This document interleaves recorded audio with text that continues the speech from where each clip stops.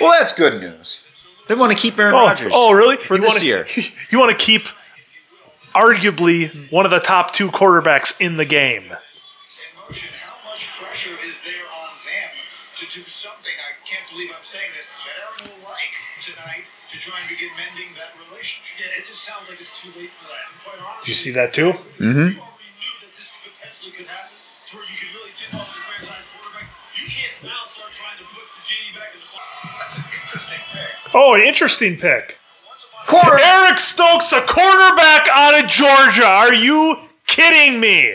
How many times are you guys going to pick cornerbacks? Now, I know Kevin King sucks, and we probably got to get rid of him. But this is the guy? This is your answer?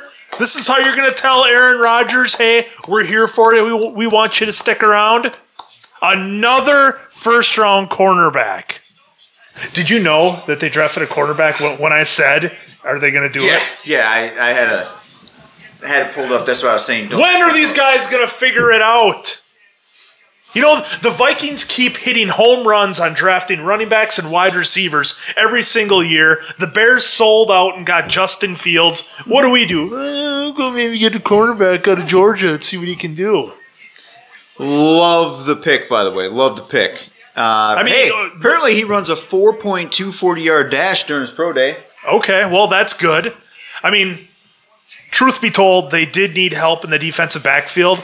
I just didn't think they would go for it in the first round, given their track record of trying to do it. So, whatever, folks. Eric Stokes, cornerback out of Georgia, your next Green Bay Packer. He probably won't even make the team. It'll be like the draft. It'll be like the draft class last year. They contributed like 7 tackles and 200 yards rushing the entire draft class. 3 offensive linemen didn't even see the field.